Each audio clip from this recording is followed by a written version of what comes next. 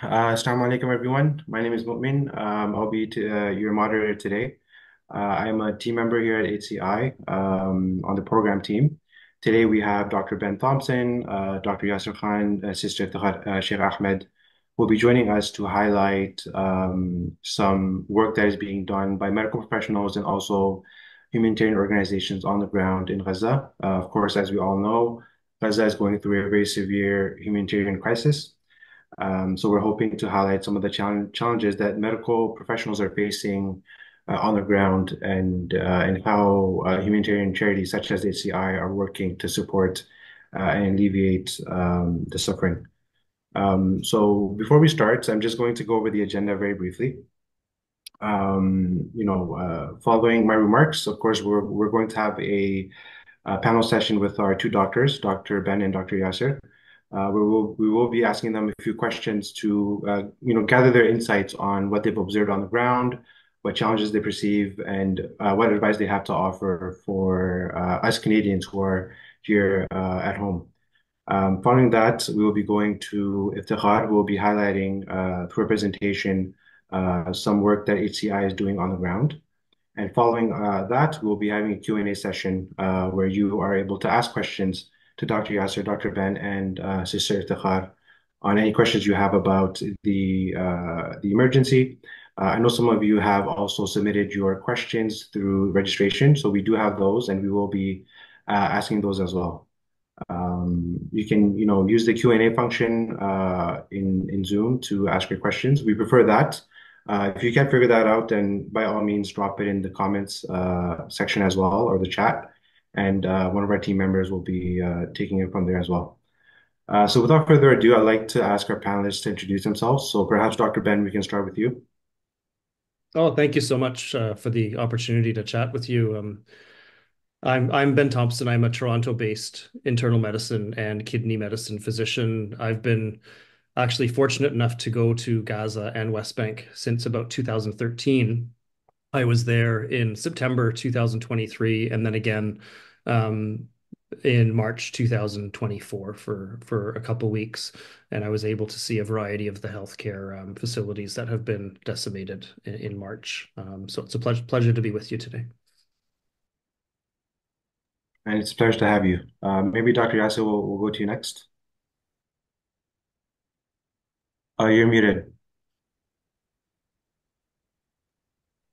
Thank you. I'm Yasser Khan. I'm an ophthalmologist, eye surgeon, and I specialize in eye and facial reconstructive plastic surgery. And I work in the Mississauga, Brampton, Oakville area. And I was fortunate enough to, blessed enough to go to Gaza in December, which was, I think, the first North American mission that went. And I went again in March, all to Khan Yunis in the European Gaza Hospital, and a bit of Rafah too. Thank you, Dr. Yasser. And last but not least, Iftikhar. Thank you, Momin. Salam alaikum, everyone. My name is Iftikhar Sheikh Ahmad. I'm the Global Programs Director at Human Concern International. Um, I was lucky enough to go to Palestine three times in my life. So when I was 10 years old, because I'm half Palestinian. So I visited my dad's hometown, that's in Jenin, and then I went twice as an adult with HCI back in December 2020 with Canadian delegation and last July for our intervention in Jenin Cap with UNRWA and also for some work that we did in Jerusalem and areas close to Ramallah. I was supposed to cross to Gaza on October 18th, just to do a monitoring and evaluation visit and also to connect with our partners on the ground to develop new projects and continue our work in Gaza. Thank you. So we'll get started with our first question for our panelists. From your experience in Gaza, can you share any stories that have impacted you as a professional? And what physical and emotional toll does working in such a high pressure environment have on professionals? So perhaps Dr. Ben, we can start off with you. Sure, thank you. I mean, I should preface by saying I have a 3-year-old daughter, and so when I see children killed, it is very personal. And I don't think you actually need to have a daughter, though. The reality is what healthcare workers in Gaza are seeing, one only needs to have humanity to recognize the. I mean, it's beyond disgusting what's happening. But if I can recall one particular patient, I mean, I was working in a primary care clinic in southern Gaza in Rafah, and a mother came in with her young child. The child was only about 18 months old, obviously very malnourished. That was immediately apparent. The child hadn't been eating for a couple weeks. Um, and that was the reason the mother brought her into the clinic because she wasn't the child wasn't eating. After examining the young girl, we established that her liver, her spleen were both enlarged. I did a physical exam. I could actually feel lymph nodes as well that were palpable. Um, in at that time, there was very, very limited, and there still is essentially very limited ability to do blood work. So the ability to investigate what was happening was extremely limited. What we did have suggested to me probably this was a primary cancer, a type of blood cancer like a lymphoma or leukemia. Now, recognizing I was in Gaza in March 2024 and not September 2023, there were some dramatic differences as far as what was available with health resources. So, um, in Canada, I would have simply started by ordering an MRI or a CAT scan. But in Gaza in March 2024, of the three MRI scanners that existed in September, all three have been destroyed. Four of the five CT scanners had been destroyed, and the only one that was left was awaiting a part that needed permission of the Israelis to be allowed in. And it had been waiting for weeks for that part, and so was essentially non-functional. So I couldn't image this young girl. And as it turned out, again, what would be the alternative step in September 2023 in Gaza? I would have simply done a biopsy and taken one of the lymph nodes, sent it to a lab to do pathology. It would have been read by one of the two pathologists in Gaza who could read it and tell me what the diagnosis was. But the two pathology facilities in Gaza that would process that sample, both of them have been bombed by Israel and destroyed. The two pathologists who would have read that sample have both been killed. So there was no way to get a diagnosis. And unfortunately, the next step is, of course, well, then she needs to leave Gaza. But I got the data this morning from the Ministry of Health officials in Gaza, and there's been over 25,000 requests for people in Gaza to leave for the purposes of getting treatment outside of Gaza. Of those, 6,645 have been approved. Only 4,850 have been able to leave Gaza. But since the Rafah border has been bombed and destroyed, since that time, that was June 24th. Since that time, only 219 people of the 25,000 applications have been able to leave Gaza for care, meaning almost certainly this young girl is dead. And I mean, we talk about, is this a genocide? Well, I mean, yes, it is. Every healthcare provider who's been to Gaza from Canada agrees it is. Genocide scholars agree that it is. The ICJ has deemed it to be plausible.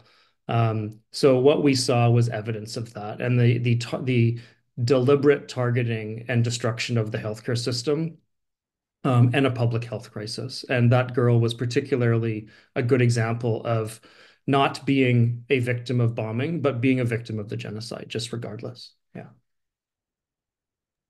Thank you for sharing that story. Dr. Yasser. Yeah, thanks. Bismillahirrahmanirrahim. I mean, I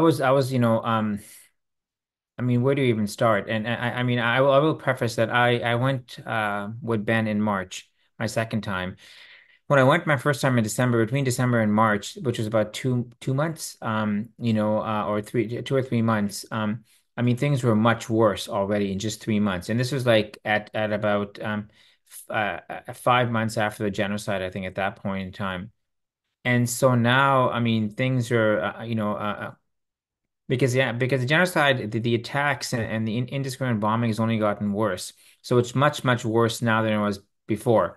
So everything we say is at least 100 factors or times worse than what we saw when we were there. So I mean, obviously I agree with Ben. I mean, I've got a 7-year-old daughter, and the one thing that really struck to me was, of course, a 6-year-old girl that I saw. But I mean, but I mean, I think what struck to me, and that really hit home because she was skinny, she'd lost weight, and she had a huge rock or shrapnel in her eyeball, which shattered her eyeball, and I had to remove her eye and this big shrapnel. And she was skinny. This was in December. It was cold. They were living outside, so she was wrapped in five layers of clothes, right? And we brought this skinny, malnourished girl, 6 years old, into the OR. I don't know where her parents were, to be honest. So she was by herself. Usually in North America, parents accompany you at least to the door, right? So she's by herself among strangers, had this eye, and then we had to, it was all covered with dust and rubble. So we had to take each layer of clothing off, right? It was like 5 layers just to keep them warm. And she was just playing outside. Anyways, um, when I was there, 90% of the patients I saw were children, right? And I took, because I'm an eye surgeon and eye trauma surgeon, and also a facial surgeon, I took, like about, at least in 1 week alone, about 10 eyes out. Sometimes both eyes, rendering the patients blind. And 90% of were children. Actually, 95% were children that I saw when I was there. So that's one thing. I mean, the extent of injury to children is huge. And between December, January, and March, resources were less, and there wasn't really much left. So again, now it's even worse with regards to medical equipment and disposables, medications, anything to do with trauma and surgery is in short supply. Doctors are in short supply because a big problem now for the NGOs to get us in is that the Israelis are in control now, and they're restricting, doctors from getting in, and people are rejected. I mean, an NGO submits 25 people, and only two or three get accepted. Sometimes they go right to the border through Jordan now. They get rejected at the border. And these doctors from North America have taken 2, 3, 4 weeks off. They've canceled their patients. They've rearranged their practices, which is not an easy thing to do. And you go there. So that's what the Israelis are doing intentionally because there's no good reason. Of course, people with Palestinian origin are not allowed. That's one thing. And I mean, I think the amount of, so the other thing I'll finish off with which is also very, very important, is the mental trauma. When I went in March, I can only imagine what it is now. When I went in March, 2 months later, 3 months later, the healthcare workers were burnt out, right? And so, because the amount of mental trauma that they've suffered and they've worked through is immense. Forget the patients, of course. The victims are also severely affected, but so are the healthcare workers. And so those are big, big concerns that I think that we have to really kind of acknowledge and kind of address basically as we go forward. Thank you, Dr. Yasser. And you've kind of touched on a little bit of what our next question is going to be, and that is, what are some of the most pressing challenges on the ground currently? Now, you mentioned between when you went there in December and then March, there was a big difference. What have you been hearing from the ground, from perhaps, your colleagues or from the news or from those that you know that are in Gaza right now? What are you hearing from them in terms of some challenges that are now present or will be present in the next few months compared to when you were there in March? Dr. Yasser, over to you. I mean, first of all, I will say the violence is getting worse. When Iran did their missile attack on Tuesday, the Israeli occupation forces took it out on the Palestinians, and they went in and they went to Khan Yunis with tanks without any evacuation orders at surprise and just started shooting with their tanks and whatever. One of my people I work very closely, she was a hospital journalist, photographer. She just texted me yesterday that her sister and her brother-in-law were affected. Her brother-in-law died basically. They were just sleeping in their tents, and the Israelis just started shooting randomly. So I think ongoing violence is a big thing. Again, shortage of healthcare facility. There's constant evacuations, and this goes on a daily basis. Constant evacuations and constant reconstructing of hospitals. I mean, the Palestinian healthcare workers, and Ben will tell you, are extremely resourceful and very innovative. They can do amazing things with nothing. I mean, it shows the innovation of them. But I mean, there's gauze, surgical instrument, damage from moving from one hospital from Nasser to European back to the European Gaza hospital, to Al Aqsa, then out. That damages equipment. So there is a really a problem with gauze and equipment and sutures and medications and supplies and getting them in. Okay, so that's the other challenge is, of course, healthcare workers. They're still going strong, but there's a shortage of nurses, obviously mental health workers, and doctors and surgeons. And the Israelis are severely restricting people from outside coming in any way that they can, whether it's a 4 week time limit versus 2 weeks, whether it's just anybody with Palestinian origin can't come in for whatever reason. It's arbitrary, right? So that's a huge um, stress on the system, right? And with ongoing trauma, right? So it's not stopped. And not only that, and Ben will attest to that because there's the acute trauma, then there's the chronic trauma dealing with, and also there's the there is the non-communicable disease or NCDs as we call them, everything else that's going on that's not been sorted, like all the other healthcare problems as well. So it's a disaster. And it's not improving, it's only getting worse. You. So, I mean, you said shortage of facilities, shortage of supplies, of course, shortage of medical professionals. Dr. Ben, I mean, over to you. Is there anything that you want to add to that answer? Yeah, I mean, I think I break this down into two components. There's the damage that's specifically to the healthcare system and what we traditionally think of a healthcare system as far as the hospitals, the healthcare supplies, the hospital workers. And then there's the stuff outside hospital, which I don't think we should underestimate. So within the hospital, the traditional healthcare system that we think of with the building and people, 24 of the 36 hospitals from September 2023 have been completely destroyed. Of the 12 that remain, only 3 of them are actually fully, full comprehensive service hospitals. So the remainder are very small hospitals. You might have an eye hospital, or you might have, a rehab hospital, or something that really was not designed to provide full spectrum of services. There's been now, as of today, 986 healthcare workers killed, many of whom were the heads of departments, the heads of their universities, the Omar Farwana, well known to be one of the first, who was the head of obstetrics. Sorry, his wife was one of the heads of obstetrics. The head of obstetrics in the Indonesian hospital has been killed. The head of nephrology has been killed. The head of internal medicine has been killed. It's not just the volume of people killed, but the significance of those people, not just to the day-to-day clinical care of people in Gaza, but also the future of teaching future medical leaders in Gaza. I talked about some of the equipment that's been destroyed. And yes, like MRI machines, CAT scans, but also a lot of the things we don't even notice in hospitals, like infusion pumps, um, machines to organize medication distribution, these sorts of things that we just take for granted, they've been destroyed, right? Critical shortages in medications. Typically in September, it wasn't uncommon for the United Nations Essential Medication List. That was typically 30 to 40% of those, even in September 2023, were in short supply or not available in Gaza. Now that number is closer to 60%. Of the injuries, so yes, there's been about 42,000 martyrs or people killed. There's now been almost 100,000 injuries, thousands of which are complex injuries in a healthcare environment that does not have the infrastructure to do multiple surgeries. Many of these are complex orthopedic and burn injuries, which require 2, 3, even more numbers of surgeries. That's simply not available. Dr. Khan mentioned the staff has not been paid since October. They're overworked, they're traumatized. Many of their own family members have been killed. They themselves have been displaced many times and are predominantly now living in tents.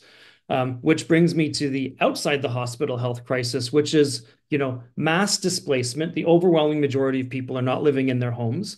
The homes that they live in are predominantly tents, because of the targeting of water, electricity, sewage. 95% of people have no access to clean water. And of those who do have access to water, it's not clean, and the amount of water is less than 10% of the standard considered minimum for water availability in a humanitarian emergency. That lack of water, the raw sewage actually entering people's homes, the lack of electricity has contributed to a massive number of infectious diseases. So over 2.1 million infectious diseases have now been reported. That includes hepatitis A, skin and respiratory infections, diarrhea, and of course, we all notice now polio. So when we think of the reconstruction efforts, really, I would frame it among inside hospitals, outside hospitals. We have experience rebuilding after the extensive bombing campaigns from 2012, 2018, 2015, where hospitals and healthcare facilities have been targeted in the past, and those can be reconstructed. What's going to be much more difficult in this humanitarian crisis is that the mosques, the churches, the schools, the housing infrastructure, the water lines, the sewage line, the electricity, all of that has also been decimated. And so when we think of health, those things are also really important. So the reconstruction efforts are going to be massive. It's not going to be in the order of 1 to 2 years. We're talking decades. We're not talking millions. We're talking billions and potentially trillions of reconstruction dollars. Thank you for that, Dr. Ben. And I think some of the common things that I've picked up from both of your answers, of course, is the lack of critical equipment. So we're talking about MRI machines, CT scans, etc., that are basically non-existent.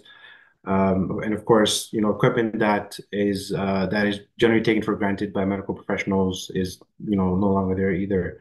And of course, water, disease, and of course, very severe and critical injuries that are not able to be treated fully as they would be in a fully functioning environment. And of course, the lack of overall infrastructure in terms of the hospitals and clinics available to the people in Gaza. I think this really brings me to my next question, which is, of course, there's efforts happening in two ways. You have doctors such as yourselves who are going on medical missions, but you also have humanitarian workers that are there providing aid through, lots of different Canadian charities. So, from your experience in being in Gaza, what have you observed from Canadian charities in terms of the work that they're doing on the ground to provide some relief to the shortage in medical supplies, the shorage in medicine, to water, to food and shelter, and even mental health? Like, what are you seeing on the ground that is helping from Canadian charities? Maybe Dr. Ben, we can start with you first. Yeah, and I think this is a very important question to be asking now because really the efforts in Gaza up to this point have predominantly been focused on humanitarian action, which is, emergency medical teams, provision of emergency supplies of water, food, to combat the famine that's now affecting about 2.1 million people in Gaza. And so I mean, that's important work to do, but what we need to really shift our focus on is not only to continue the humanitarian action, but look to the future of what's going to be needed a year from now, 5 years from now, to build a sustainable future for people in Gaza. And I think there's really two components of that. Obviously, development is a huge component of that. And so organizations like Human Concern International are really important. So I think the project, I'm especially impressed by the project to support medical students to complete their studies, especially in the context of the two medical schools in Gaza, Al-Azhar University and Islamic University of Gaza. Both of them have been destroyed. The medical students' studies has been severely disrupted due to a combination of displacement, the lack of ability of their parents to finance their ongoing education, the inability to access food, the inability to access water, safe shelter. Many of their classmates, every single class, every single medical student class has had students killed, right? So the students themselves are, traumatized. So to have the added challenge of having their own future, confronted and saying you might not actually be able to finish and ever live your dreams of becoming a physician, and the impact that has on a society that wants to build a healthcare system, by Palestinians for Palestinians, is huge. And so being able to support these um, these students to finish their studies and to become the physicians they want to be, I think is really important. And that I would say that's actually one of the more important projects that's ongoing that Human Concern International is doing. Now, at some point, and I say this, I'm hopeful. I'm also realistic given the political affiliations that at some point my expectation and hope would be that given the volume of donation, the massive amounts of reconstruction that need to happen on the development sector, Global Affairs Canada and USAID need to be involved. They need to commit funding, and I'm not talking about $1 million, I'm talking about billions of dollars. There are additional groups that will be part of this effort. Traditionally, Islamic Relief, IDRF, Oxfam, ANERA, Save the Children, all these organizations have traditionally been involved in development efforts. I should note, though, there is an elephant in this room, and I think it needs to be explicitly stated. We all observed during the polio vaccination rollout that many, the United Nations, UNICEF, as well as some other humanitarian actors, repeatedly said, like, you're going to vaccinate children, and literally on their walk back from being vaccinated to their homes, they're going to be bombed and killed. That's grotesque, right? And we demanded a ceasefire, not a pause for the sake of vaccination. Many of these people have to walk for hours to get to the vaccination site, and then they get vaccinated and they walk back during a period of time when that ceasefire is no longer in effect. I mean, it's grotesque. Many of the kids, because it's a two vaccination protocol, they have to get two doses 1 month apart. Many of the kids will be killed in that month, right? And I think it's to me it's grotesque that this has been going on as long as it has, and it brings that third piece to this, which is the humanitarian and development sectors need to be critically involved. That's no one debates that. No one underestimates the massive impact they have to have. But this has to happen in the context of peace. And when I say peace, I don't mean the absence of violence. That's not the type of peace we need. We need like a mutual understanding where there's a prolonged um, peace where people in Palestine and Israel can live in peace. People in Israel, peace. People in Gaza and West Bank, peace. But also where people in Palestine have a sustained um, self-determination, where they have a right to make their own decisions about their own health and their own health sector and their own recovery.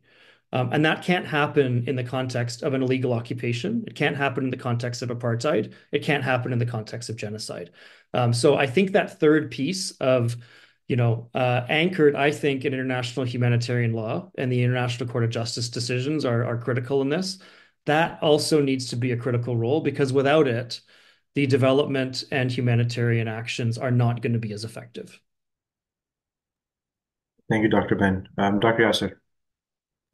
Yeah, no, I'll just add to add to what Ben has said. I think that with regards to Canadian NGOs being on the ground and I mean, listen, I mean, I think that as for many things in the world, between October 6th and October 7th, it's a different world for everybody. Whether it's here locally for us living day to day as Canadians and in our workplaces as physicians, but also NGOs. So I think the world has changed for the NGOs, and I think that all the Canadian NGOs, I mean the ones that Ben mentioned, and HCI, I mean, I mean. The time for competition is over. There has to be better coordination, and there has to be a coordination, and then and then a lot of work with Global Affairs Canada, and or the department responsible for international development, and with the minister. And that has to start now, because I don't know. I mean, listen. I mean, it's probably already going on. So I apologize if I'm speaking out of line, but it has to start ASAP, because you have to establish connections and relationships with the bureaucracy right now, because there'll be a new government coming next year, and the new government may not be so friendly, right? It may not be so aligned. I mean, already we've had trouble with the current government regards to this genocide, regards to calling a ceasefire, which took forever. Um, and so you don't know what the new government's going to be like. So it's important to maintain relationship with bureaucracy, because I think only together uh, can we really. Because thing is, yes, ICJ ruling. This is not going to end soon. It's not. I mean, that's just. I mean, the kind of peace that Ben's talking about is not going to happen soon. I mean, it's just not with this current Israeli government, not with what they're doing.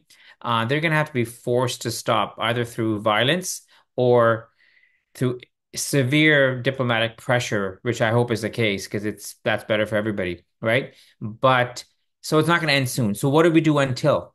Like, how do we get in? Because that's the big issue. How do we get in, and how do we coordinate? And for that, I agree. For that, the NGOs are going to have to work in unison with the government, with the Canadian government, to get these things in and force it in, despite the ongoing genocide and war, which is going, and which is not going to stop for at least a year, or maybe more than a year, depending on what happens. It can change any time, but that's what the current trajectory is, I think, in my opinion.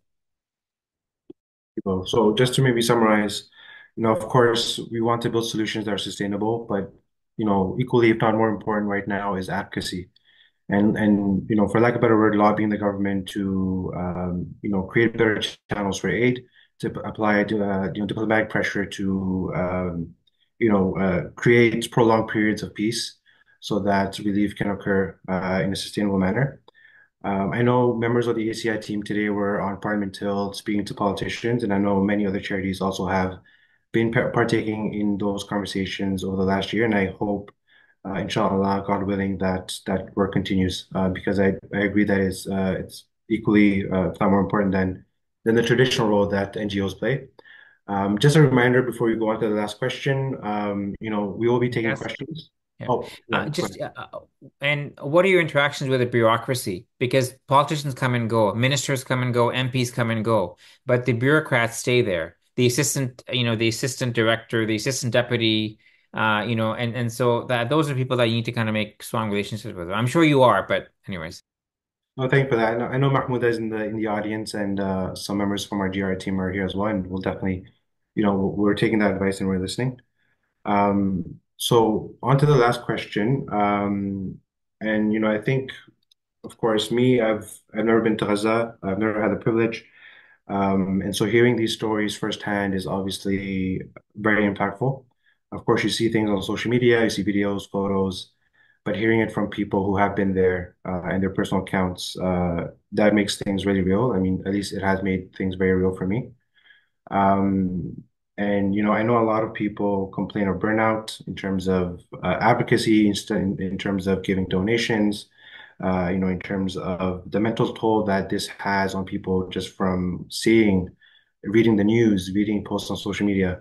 So a question for both of you, and perhaps Dr. Yasser, we can start with you on this one. What advice do you have for Canadians to maintain their resilience and long-term commitment to rebuilding Gaza? Well, I think first and foremost, I do feel, and I'll say this first, is to be a little selfish, because you have to take care of yourself and your mental health. There's doom scrolling is very hazardous to your health. And we're all victim of that these days. I am as well, and I'm sure Ben is as well. And all this negative news really affects you.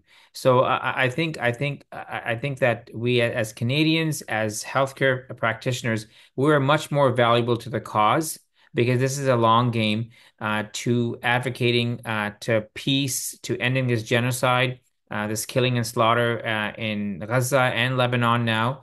And we're much better when we're healthy, right? Both mentally and physically. So I really encourage people to kind of focus on yourself, take take the appropriate breaks, use your scrolling and your exposure to everything that's going on in a productive way, right? Not just kind of scrolling without any objective, any purpose. Use it to gain knowledge, to see what's going on, to not forget, to advocate further for what's going on. You see the explosion here, rather than just get down and say, "Oh my God," at least 100 people have died.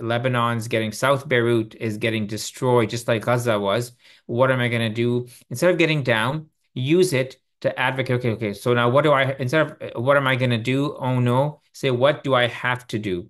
Right? What do I have to do? Who can I work with? There's HCI, there's another organization. Who can I kind of talk to? And that's where you have to be present to engage these people. Otherwise, you get lost in a spiral of going nowhere and just getting down and down. And all this negative energy is going to, and has already affected a lot of us, right? In the healthcare field, but also outside where you feel helpless. Well, we're not so helpless. There are things that we can do. Working with organizations like HCI, for example, is one thing we can do. What Ben and I are doing by talking to people here is another thing we can do, right? So that's my advice, is that we have to be resilient in this, because they've gone through a year of genocide now, and they're still surviving, and they're still fighting to survive, right? If they can take what they're going through, then I think for us, that should be motivation for us to keep on going. But you have to look after yourself, and I really emphasize that to people. And whatever resources you have, there are resources. Sorry, there are resources. There's mental health resources. There is support groups. Engage them, and we all need to be together in this. Thank you, Dr. Yasser. Dr. Ben.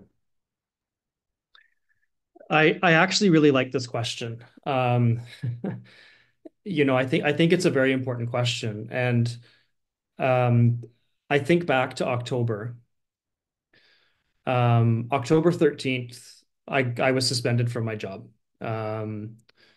Myself and my family received death threats. When I returned to my work, it was a immediately hostile environment. And all during that period of time, I had multiple good friends, I would even say loved ones in Gaza, who were killed. Um, Going from the very first physician I even met to good friends who I had developed programs with in Gaza killed. And I had some dark days. I had some terrible days. Some of the worst days of my life have been in the last year. And yet my worst day is still significantly better than the best day of anyone in Gaza for the last year. Um, so I think about that, and then I ask myself as well, okay, I mean I think Dr. Khan said something that's really important, right? It's very easy to get overwhelmed or feel like we're drowning with negative news, right? Whether that's on social media, whether that's turning on the television, and that can be paralyzing. That can actually say, "Oh my Lord, I don't know what to do. I should do nothing." And yet the opposite is exactly what should happen, right?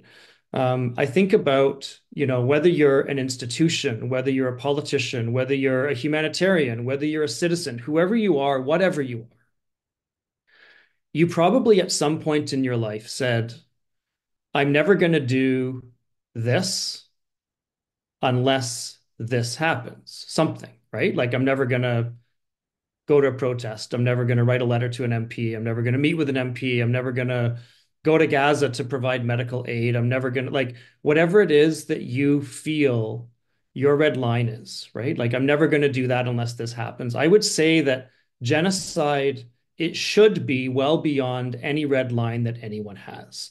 So I would argue that if there ever was a time period in your life when you needed to be active and you needed to use whatever skills you have to make the lives of your brothers, sisters in Palestine better, now's that time. Because if you're not going to do it now, you're never going to do it, right? So typically what I do, and I've definitely fallen for exactly what Dr. Khan said. Like I'll read the news and go, this is horrible. I feel like I'm incapable of doing anything. And I've sort of asked myself a question. I try to ask myself this question every day, which is like, what can I do today to advocate for Gaza? Right? And I have to ask myself that often before I even turn on the TV, right? So that I can frame it in, okay, this is happening. What skills do I have? What knowledge do I have that I can actually make a change, however small that is, to improve the situation for our brothers and sisters in Gaza? And I think like that's the mentality I've had. But I must admit, Dr. Khan's 100% right. There's been days where it's been impossible for me to do that. Thank you, Dr. Ben and Dr. Yasser as well, for that advice. Something that I know that myself personally definitely need to hear. And really to summarize, obviously self-care is priority. You can't help others if you're not taking care of first.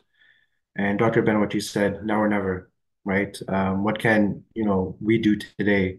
And asking that question to ourselves every day, in order to make small incremental changes, and impacts. So thank you both, for your time. We're going to move on to the next item on our agenda, which is Sister Iftikhar, in her presentation on how HCI is responding to the crisis. Our doctors will be online. They'll be in the background, and they'll be here for the question and answer period, following Sister Iftikhar's presentation. So hold on to your questions. I know there's lots of questions coming in the Q&A and the chat. And I think we also have some questions coming in from social media. So bear with us. We'll definitely get to those very soon. Iftikhar, over to you. Thank you, Mu'min. Again, Assalamu alaikum, everyone. Thank you for joining our webinar.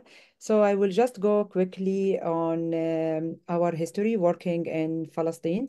So HCI has been working in Palestine for the last 2 decades in West Bank, Jerusalem, and Gaza.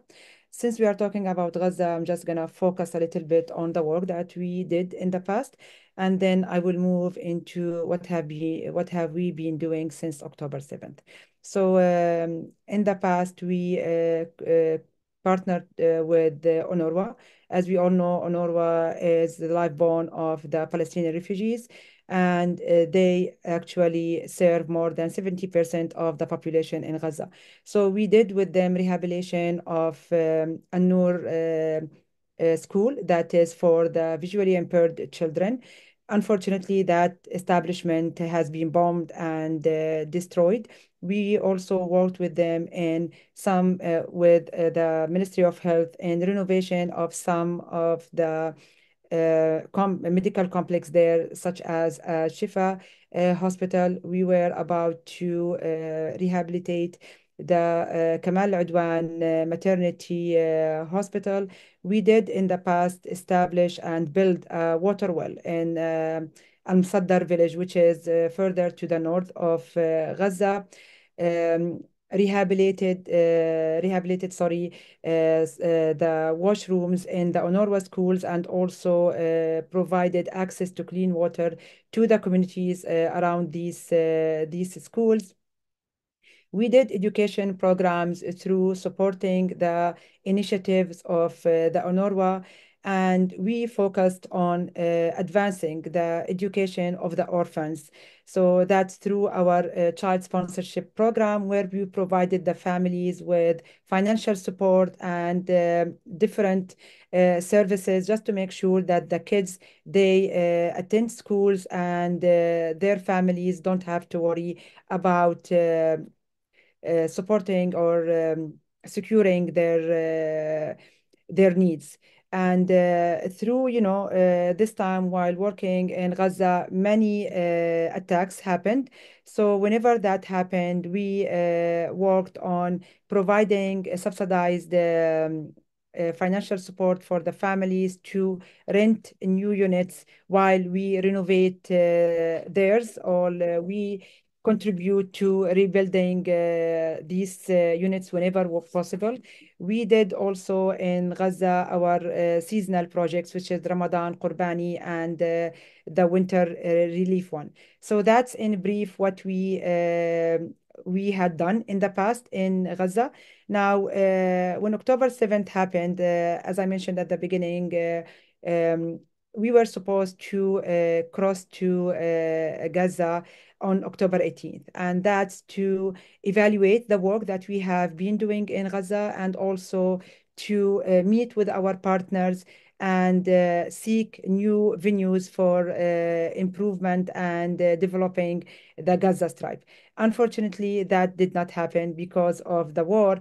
So, because we have ongoing projects in Gaza, we were able from day one to deploy our partners and actually use the funds that was available in the bank accounts of our partners to start the emergency relief. So we started with the traditional rapid response. So that's by providing relief food packs, NFIs, which is non-food items, and that includes the shelter items such as blankets, mattresses, pillows, clothes for the families. And also we continued supporting the health sector through the provision of fuel and the medical supplies. We were successful to get trucks into Gaza. So in total, we got 11 trucks, which is not a big number, but we also were procuring locally all the time from Gaza because of the relationship that we have developed through the years with the suppliers within Gaza. So that's in a brief, what we did when October 7th happened. Now, similar to the previous wars, we thought that was gonna, last for 1 month or two, but unfortunately, we are close to the 1 year mark. After the 40th day of the war, that's where they evacuated people from a Shifa hospital. So that's where we are looking into shifting our intervention, and we expanded our operations. And by that, we also added new strategic partnerships to our list for us to be able to leverage, all the available sources and venues to get the aid into Gaza and keep on with the provision of the emergency response. Ahmed, if you can just share the presentation, please, from your end.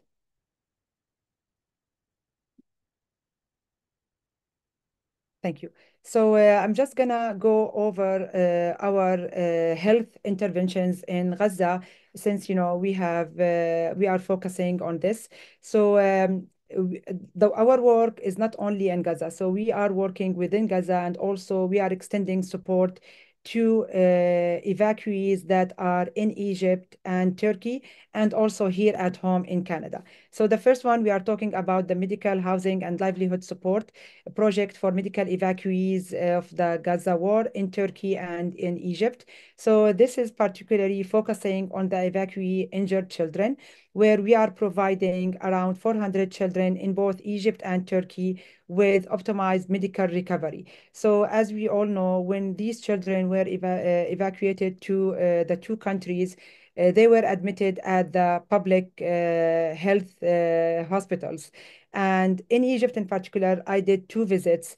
The health system itself, in Egypt is crippled. They don't have much to do for the patient. So whenever the patient situation or case is stabilized, that's the maximum that they can do. So through our program that we have there, we are moving the children from the public hospitals. So that requires the consent of the parents.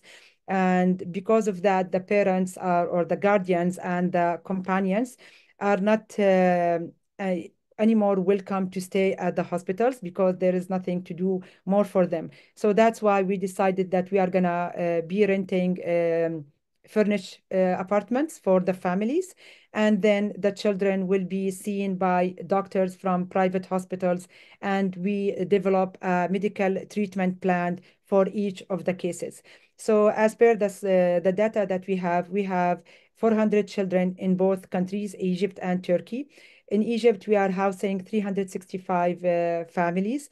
and we are providing them with monthly cash assistance so that they can actually purchase whatever they need, not based on our assumption that this is the need. We are also providing the children with non-formal education so that there is not much interruption in their education. And we have established in both countries psychosocial support centers where we are providing the guardians and the children with the mental health services and psychosocial support. The next project that we have in Gaza is the maternity health services, and that's through the rehabilitation of the maternity ward at Al Auda Hospital. So we were thinking actually of starting our own maternity center, but due to the destruction of most of the buildings in Gaza, it's hard to find one. And we believe in, joining forces and partnership. So the maternity ward at Al Auda Hospital was badly affected and destructed. So the decision was that we will rehabilitate that center and actually support the work of Al Auda Hospital because they already have the staff. Now, in order for us to enhance the capacity of that maternity ward, we provided a training for the medical staff, and among that is the one that actually either were in their last year and about to graduate, or community members that had a background in the medical sector and were willing to support the work.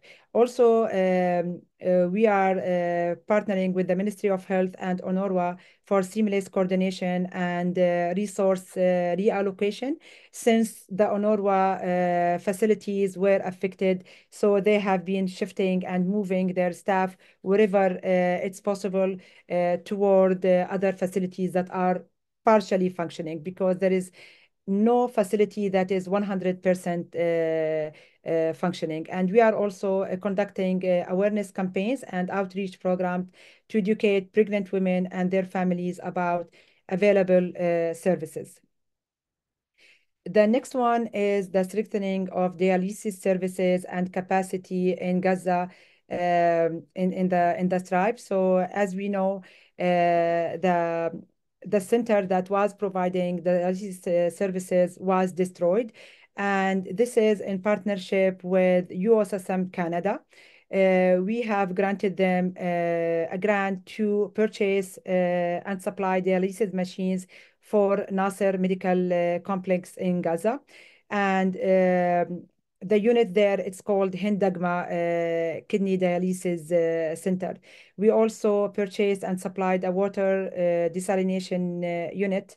Now, in coordination with the administration of Nasser Medical Complex and relevant authorities, we are providing the necessary materials for the treatment of approximately 1,000 kidney failure patients. So each of them will be receiving 3 treatments per week, and that's gonna total to around 12,000 treatments per month.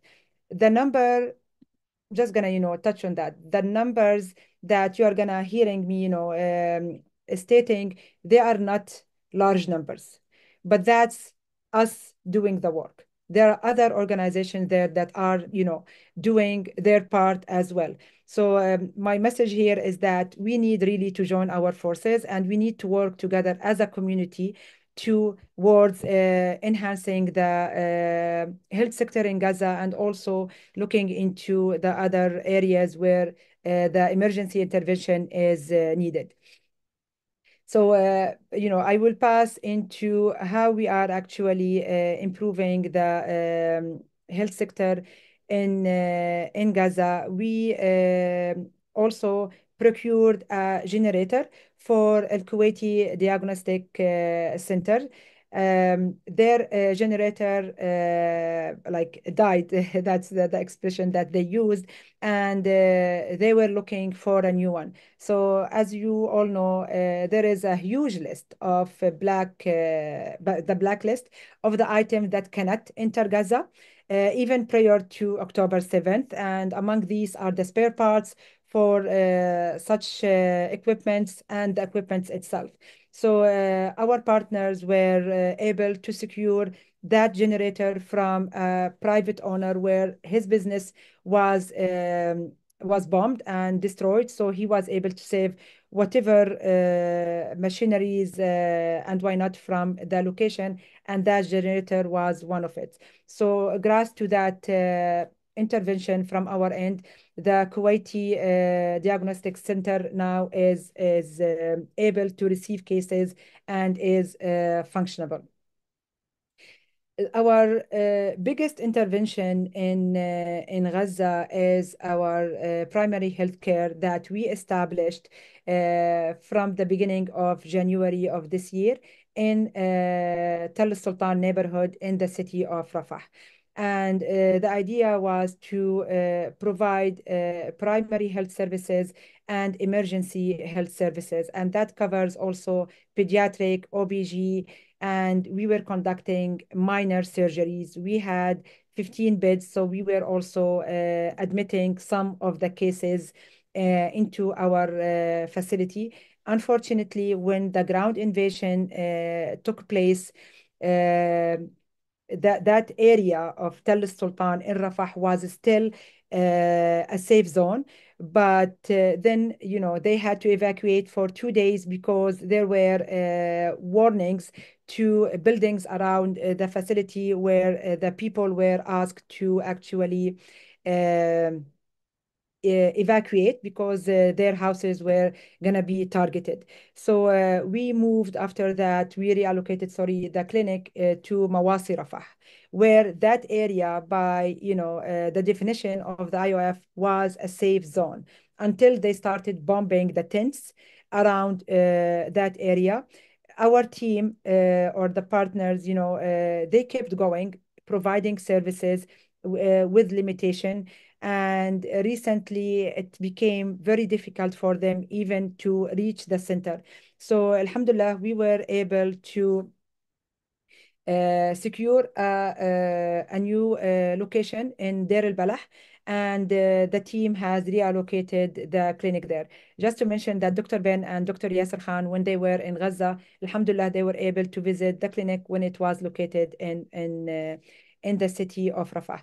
I'm just gonna touch quickly because my colleagues are reminding me regarding our scholarship program that we are having with the Islamic University of Gaza for the Gaza medical students. So our intervention not only touches on delivering and addressing the immediate and urgent needs, we are thinking, further for the day after the war. How are we gonna be ready to have the infrastructure, the ground for a sustainable approach. So as Dr. Ben mentioned regarding the students, we have two universities in Gaza that have medical school there, the Gaza Islamic University and Al-Azhar University. So so far we have been working with the Islamic University of Gaza, where we are providing financial assistance to 361 students, and the students are being trained in different centers that are, stretched all over the Gaza Strip. Also, we are providing the financial assistance to 15 faculty members. The idea is that through this intervention, we are rebuilding the health sector of in Gaza, because these students, once they graduate, they are gonna become the doctors that are gonna do the heavy lifting after the war comes to an end. We are also discussing with Al-Azhar University to expand the same services to their students there. So that's in brief what we are doing in Gaza. I just wanted to touch on one important part, because we keep receiving this question from our donors, from community leaders and members, how we can support. We are in Canada, we have a voice, we are privileged. So one thing, if I want to leave you with, is that use your voice advocate. Do not underestimate, participating in the protest, signing the petitions. HCI has been since day one advocating for immediate ceasefire, for the securing, humanitarian corridors where we can actually have a safe, secure path to get the aid inside Gaza. We have been advocating for creating a safe space for the medical professionals, and also uh, advocating for the well-being of the children, because this war actually has killed children more than any war that, as mankind we have witnessed. Moment, I hope I did not go over the time. Thank you so much. That was my part. Thank you, Iftikhar. That was right on time. So amazing. We have lots of questions coming in. Dr. Ben and Dr. Yasser, are you ready to take some questions? Happy to, yeah. Yeah, amazing. I see, Dr. Ben, you've already started answering some in the Q&A, so that's amazing. Perhaps we can just go over them very quickly, just for the benefit of those who haven't seen the answers. So first question, are doctors allowed to carry medicine or medical equipment into Gaza? Dr. I can't turn my video on, by the way. Oh, that's okay. We still hear you, so go ahead. Oh, there you are. Perfect. So are doctors allowed to carry medicine or medical equipment into Gaza? Dr. Ben or Dr. Yasser, anybody want to take that? Yeah, so the restrictions around this have changed significantly over even last several months.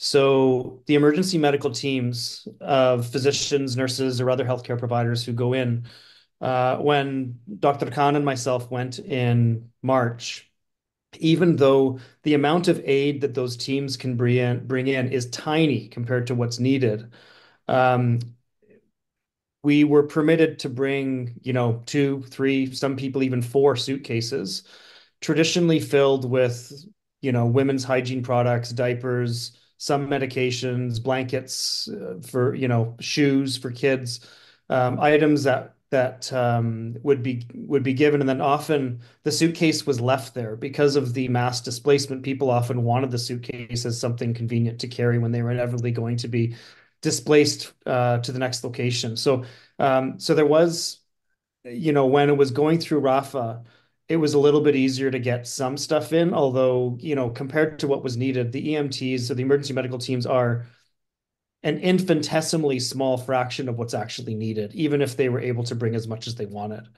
Um, when the Rafah border was destroyed, everyone now, when they come in to Gaza, they initially go to Amman in Jordan, and then they go south and they enter in a border that through Israel, Karam Shalom, which severely restricts the what you're allowed to bring in. So, for example, they now allow you to bring in one phone per person, which is actually kind of hard as a humanitarian. Many humanitarians actually carry two to overcome a lot of the reception challenges associated with travel.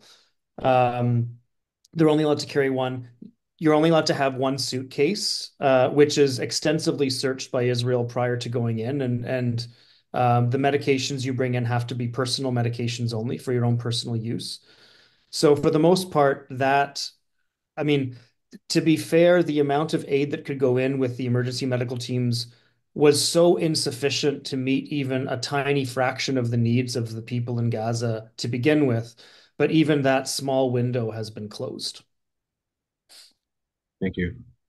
Um, we have a question here. It kind of ties into that a little bit, but what are the barriers to getting, number one, medical aid into Gaza, and number two, providing clean spaces to treat people?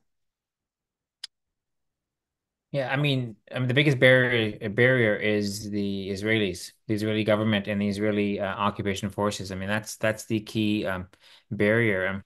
I mean, um, although there, I mean, those of us, many of us who went to Gaza, healthcare workers, we all commented, posted pictures and videos online for, these aid trucks lined up. for miles on. I drove towards the Rafah border for about 25 minutes at about 80 kilometers an hour, and the trucks were lined up. So it shows you how far they're lined up and just not getting in.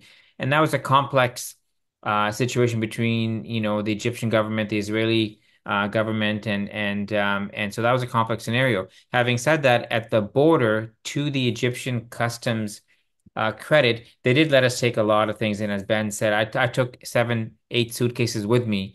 Others took 7, 8 suitcases. A team of 10, that's 80 suitcases of everything, supplies, and even things like coffee and chocolates and whatever, right? Other things. But now, of course, that's the biggest barrier, number one.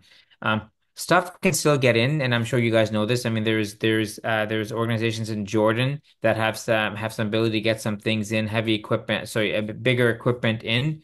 That can happen, and there are those channels present. So there are some indirect channels present, but it's just so difficult. The second question was on the ground. I mean, one of the shortages in the hospitals, or makeshift hospitals, there's maybe one or two that have been able to open up, is beds, right?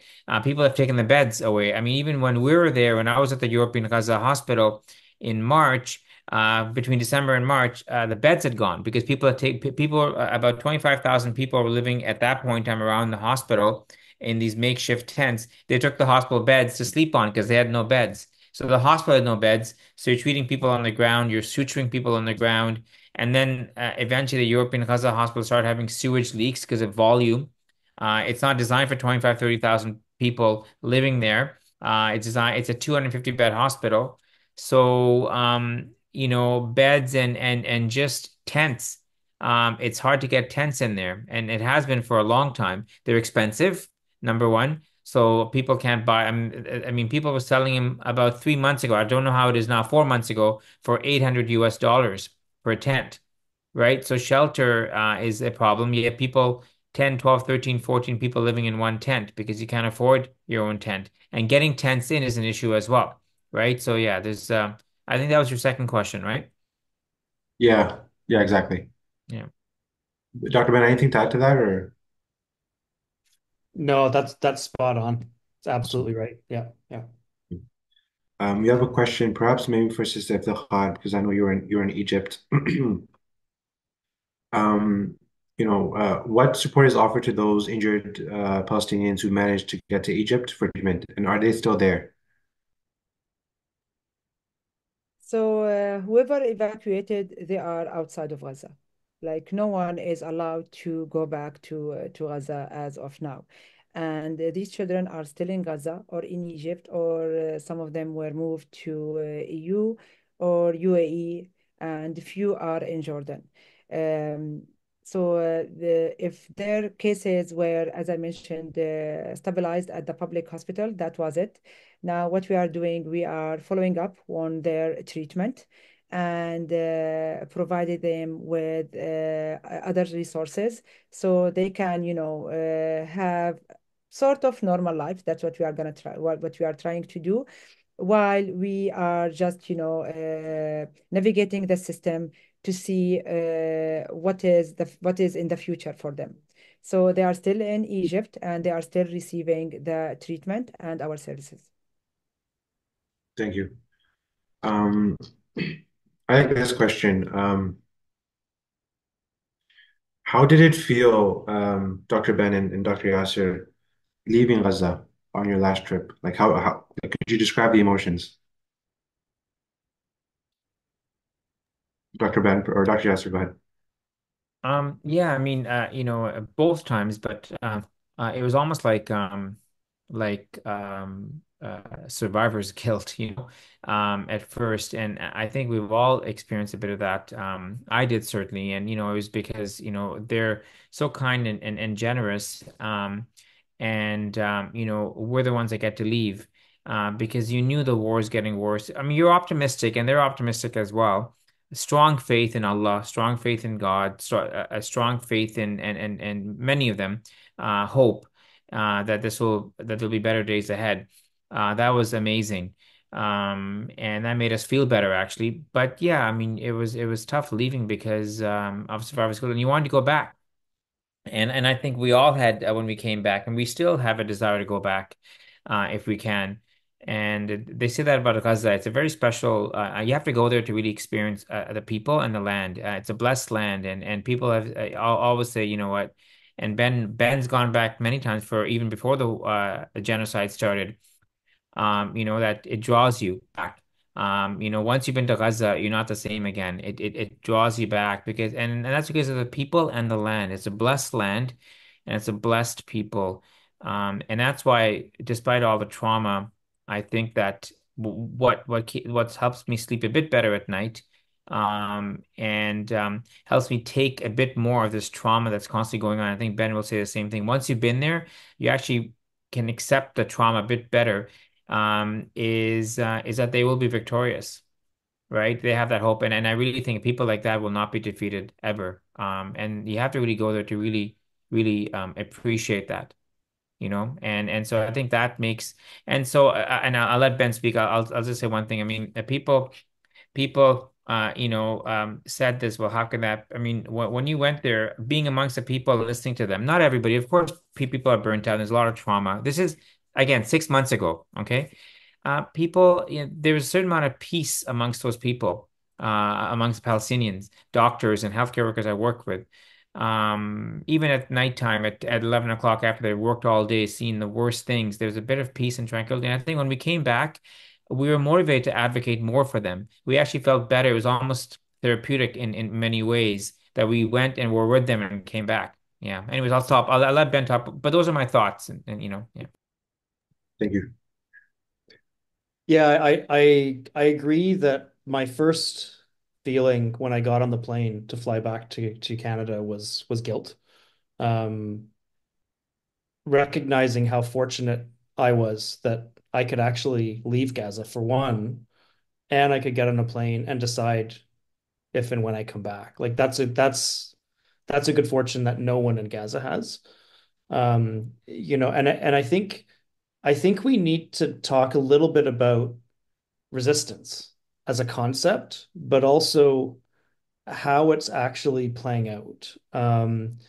It's something that I envisioned, like I saw, Yasser and I both saw, and I think Yasser, you'll remember Talat. Talat was a one of the hospital directors who was working in a hospital in the central part of Gaza, which was just, targeted, destroyed. He had to leave. He and his family were displaced southwards.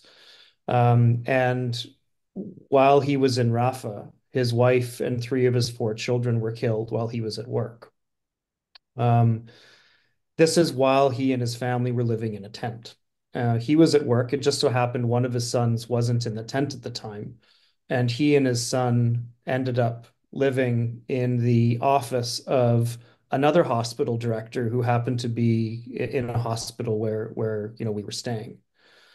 Um, and we actually went to the location where Talat's family was buried, and it's in a cemetery that didn't exist in September 2023. It's been completely newly created as a result of the massive number of civilian casualties. And it's grotesque to actually be present in that cemetery, knowing how massive it is and knowing that it's all new, knowing that some of the graves were three, maybe even four children in a grave. And one of those graves was actually Talat's three children. Three of his children were in one of those graves. And talking to him, really asking, how do you cope? How do you wake up in the morning? How do you deal with this, right? The question we never should ask, how are you? Like, it's such a simple question that's in the day-to-day of every Canadian. We ask it almost, realizing it. And I had to stop asking in Gaza, right? Because I asked it as a formality, but the answer is no one wants to answer that question there. But yet Talat told me something that really resonated with me. He said, and it actually helped me when I left. So the day that his children were killed, the next day he went to work, right? And he told me that, and my initial response inside, like hearing that was like, I wouldn't be able to do that. That's almost insensitive that he would do that. Like, what was he thinking, right? And that was totally the wrong reaction. So when I asked him, I said, like, you went to work the day after your family was killed. Like, how did you do that? And he said, this is my form of resistance, right? If I don't go to work, I'm not serving my people. This is how I serve my people. This is my form of resistance, right?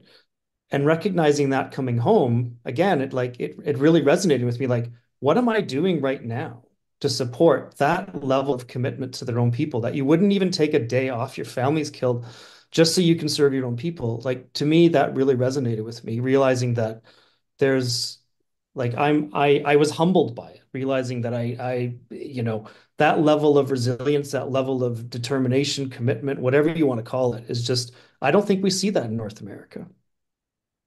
Um, so when I came back, yeah, I did have survivor's guilt. To be honest, the first time I came back from Gaza in 2013, it was different from any other humanitarian zone I was in. I would honestly admit I probably was. If I was screened for depression, I probably would have screened positive for a couple months after coming back. Um, and whatever I saw in 2013 was 100 times worse now. Um, and yet now I think it motivates me to action rather than anything else. And that's purely just witnessing how people in Gaza have responded. Every time they've been asked, they've demonstrated their humanity over and over and over and over again. No matter how many times they're asked, no matter how big the challenge, they've always demonstrated it.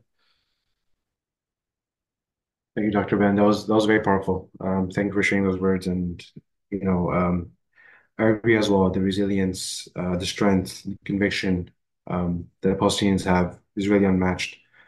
And there's a lot of people in the chat and on the questions asking, how can we volunteer? How can we help?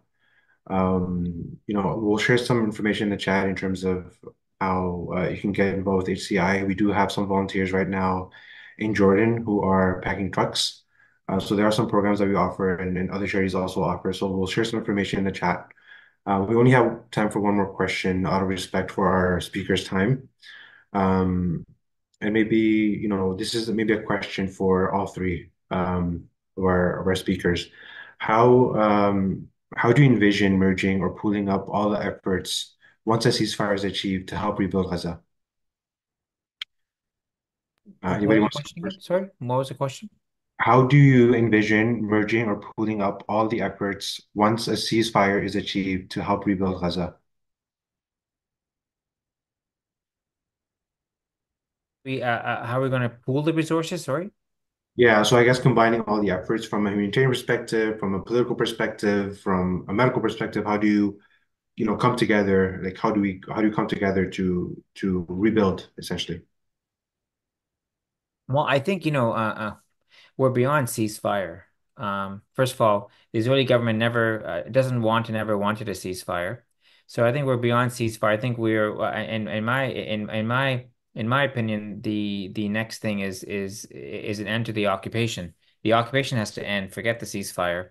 Um, but having said that, I think that like I had mentioned before, I think first and foremost, I think the NGOs with strong support systems in Gaza and in that area have to come together, basically, right? Have to come together and work with the government and go in because honestly it's going to be a long time, right? And I don't see a ceasefire happening without some kind of end to the occupation or some kind of modified end, which means that until that time happens, I think the NGOs have to come together along with the Canadian government. The issue is that if an unfriendly Canadian government comes in next year, right, that'll be a big challenge for you guys at all. So yeah, and the other thing that I mean, I'm sure you guys have addressed this is the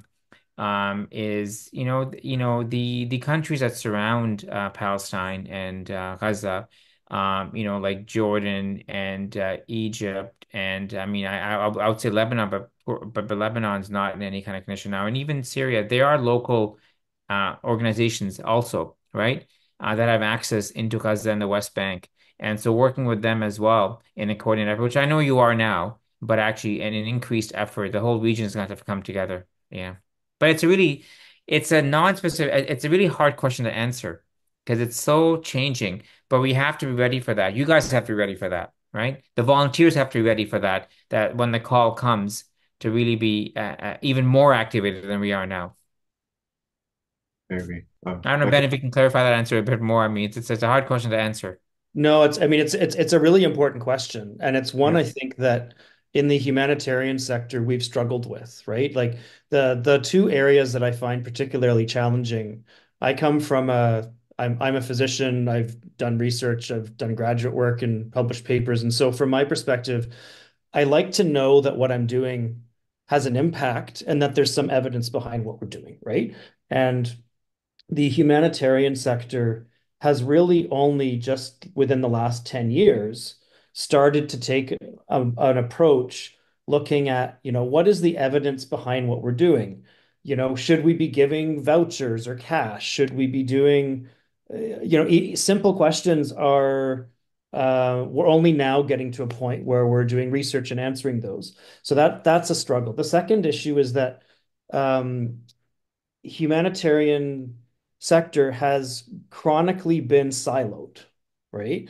So you have, this group does water and sanitation, this group does food, this group does emergency medical care, this group is going to build a hospital, so it's very lacking in coordination, right? And especially for a complex humanitarian emergency like what's happening in Gaza, you have the humanitarian side, which is really what we think about when we have a humanitarian disaster is doctors going in and providing help, people going in and digging water wells, providing water, providing food. That's really a very temporary and non-sustainable measure, right? As soon as whatever that threat is, whether it's conflict, whether it's a weather event, as soon as that's over, the development is needed, right? Except in Gaza, there's an additional level, which is it's not only you need at the beginning to start thinking about the development piece as well as the humanitarian piece, but also you can't do that outside of the political context. You cannot build development programs and humanitarian programs longitudinally and think it's going to be sustainable in a like we'll still do it. It still needs to be done now, but it's a lot easier to do that in the context of a community that is not going to be bombed again in a year, right? And I say this, one of the projects that I was involved in 2015, um, a colleague of mine and I were quite struck by the fact that hospitals would often have power outages. And even in the middle of, resetting someone's broken bone, or, doing a surgery, for example, the lights in the hospital would go off, right? And so the physicians would pull out their cell phones to light whatever area you were doing. And so we said, if there's anything in Gaza, there's sun. We should set up some solar power systems in the hospitals. And we did that. And of course, as a humanitarian project, as a development project, we would argue it's a success. But the one thing that we were criticized of quite rightfully was what's going to happen when those are bombed? Well, my answer is, well, we'll do it again, right? But imagine how wonderful it would be if we didn't have to do it again, right? Imagine if you had a political context where you weren't having Israel bombing hospitals every 2 or 3 years, knowing that the 4 hospitals that we set up with solar energy systems now don't have solar energy systems because they don't exist, right? Imagine how much easier it would be to provide long-term sustainable development in that context, right? And that's the piece that I think in Gaza is particularly complicated and needs to be considered in the context of not having apartheid, not having occupation, not having a genocide. And that's something, it's uncomfortable because as a humanitarian, we're taught, I have to be neutral, I have to be independent, I have to think about humanity and all these principles that mean I'm not supposed to talk about genocide. I'm not supposed to mention that word. But the reality is you realize that the work we're doing is just not as effective unless you're willing to take on those roles. Thank you, Dr. Ben. Iftikhar, I want to give you perhaps a chance to answer this as well. Of course, at HCI, we believe from crisis to sustainability, and you have led, the program team here at HCI through many different emergencies. So, any thoughts or reflections on this question? So both Dr. Ben and Dr. Yasser actually, touch the core of this, that it's like it's the end of the occupation, the apartheid system in Gaza that actually can have that sustainability development for any work that we do. We build hospitals, then it's bombed in a year or two, and but the most important part also is that for the organizations and the governments to have more of a collaborative approach. And that actually, with this crisis, that's what we have been doing. Because HCI on its own cannot and won't be able to implement larger projects with bigger impact on the lives of the people.